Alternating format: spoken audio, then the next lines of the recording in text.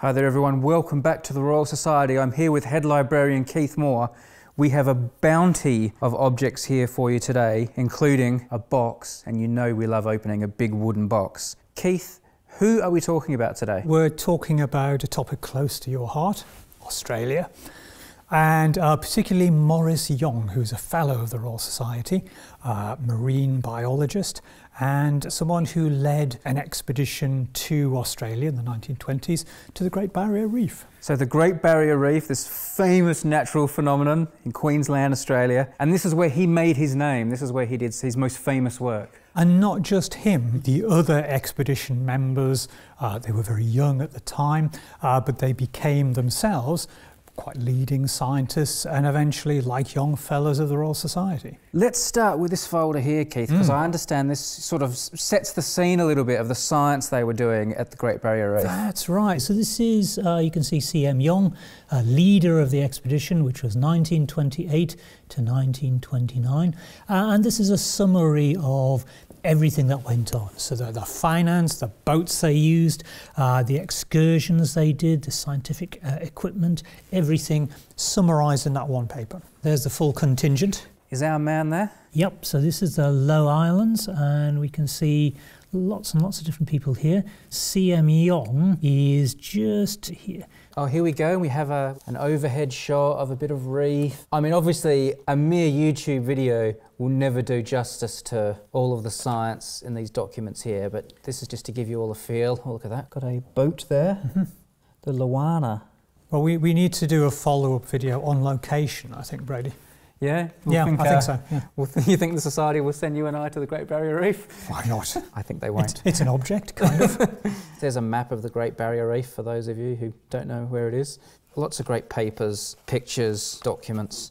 Come along to the Royal Society sometime, people, and Keith will get this out for you. I like this one. This looks like a holiday brochure. It does, doesn't it? Tapping the wealth of the Great Barrier Reef. And of course, they're very interested in the coral, the marine life, the ecosystems there. Look at this. This is lovely, this document. I love this. I mean, for a marine biologist, the Great Barrier Reef is like, that's as good as it gets. And by the way, people, if you don't believe that he went there, we've got his passport. Yeah. Now, interestingly, we can see there, it is cancelled, but we can see there, Dr. Charles Maurice Young, accompanied by his wife, of course, because back in these days, if you had a wife, she was on the same passport. She would be on the same passport, yeah. But this is particularly interesting because his wife was also a very accomplished scientist and was on his expeditions to the Great Barrier Reef. Yeah, I mean, one of the interesting things about this expedition is precisely that it had quite a few women involved as marine biologists. And this is a period when it was difficult for women to have a scientific career, but several of the members of the expedition went on to become Fellows of the Royal Society.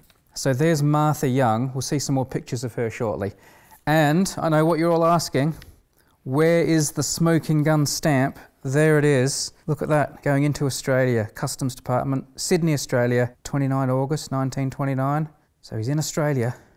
Just a quick break for a second, people. We will be opening this box shortly, I promise. We will be opening the box. So I mentioned some of the women on the expedition there, and you've got some newspaper cuttings here, and you can see even at the time it was quite a big thing. A lot of the press cuttings feature the young scientists who were on the expedition. So here we have 4 of the party. From the left, Mrs. T.A. Stevenson, Mrs. F.S. Russell, Mrs. C.M. Young, and below Miss S.M. Marshall, Sheena Marshall, who eventually became a Fellow of the Royal Society. So this is at a time where having a number of women in the expedition is still a bit of a novelty. You can really tell from the press coverage that we've got, you know, look at this, Mrs. C.M. Young arrived with Dr. Young in Australia recently. So having a woman in the party there is something that is of real interest to the newspapers at the time. This is a whole bunch of clippings, obviously, that the family collected. They were pretty pleased whenever they got a bit of press coverage, obviously. Scientists as Crusoes. Because they had to live on the reef, of course, and do their work there. And woman doctor, in bold. Wow. We mentioned Maurice Young is a Fellow of the Royal Society, was a Fellow of the Royal Society. This is his certificate of a candidate for election. I always find it interesting to see how these great scientists have their life work summarised in just a few sentences. So by this stage, this is 1946, Young is Professor of Zoology at the University of Glasgow, and it says, leader of the Great Barrier Reef Expedition, 1928-29. That's the first thing they say about him. It's a big expedition. Distinguished for his researches on the feeding, digestion and assimilation of marine animals, especially mollusca, but including also crustacea, tunicata and corals. So there we go. That's a summary of his work, and we see these are all the other fellows who have sort of signed off and said, yep, he's the real deal. That's right. And Russell here was a member of this expedition, so he's signing one for another of the party. And we can see on the next certificate election, which is for Sheena Marshall, who's one of the young women on the expedition. She later becomes a fellow of the Royal Society. So this is quite late. This is the 1960s. She's elected in 1963. And here we can see C.M. Young as one of the signatories supporting her election. Right. So he was there firsthand to know what great work she was doing. Exactly right. And we see here in her write-up, distinguished for her researches on the productivity of the sea, especially in collaboration with Dr. A.P. Ott. As a biologist, she has contributed to our knowledge of the plankton in temperate and tropical seas. There you go. She's in. Fantastic. We've kept people in suspense for a while. Keith, what's in the box? Well, this is Young's microscope. Oh yeah, now that is what a microscope is supposed to look like. Standard field instrument for the period. Okay. You've got some little lenses there. So the manufacturing company, you can see just on here, it's Hawksley. I believe they're still making microscopes actually. They've been doing it since the 19th century, so it's one of the long established instrument making companies. We've got the mirror here down the bottom to reflect light, so if you're in the field you can tilt this around to get your light up underneath your sample. Yeah, it's pretty simple. Yeah. Nothing much can go wrong with it. You've got a swivel choice of lens there. That's pretty much it. Fantastic. I mentioned Mrs. T.A. Stevenson in the press cuttings. Mr. T.A. Thomas Stevenson, was a fellow of the Royal Society, and I think he's one of the best marine biology artists of the 20th century. He illustrated books, and they're fantastically beautiful. We have one of them here. This is his work on British marine life. That's a painting? Well, it's a photograph of a painting, so it's an illustration. But you can see the kind of colour and level of detail he's getting on some of these things. That's nice. Probably using a simple microscope like Young's for some of this material. Lovely.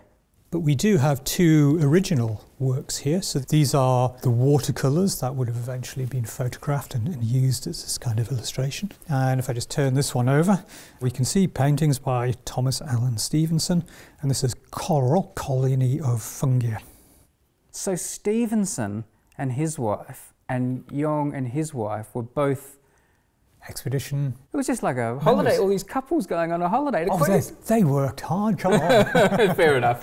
They weren't faffing about making a couple of YouTube videos. That's exactly right, yeah.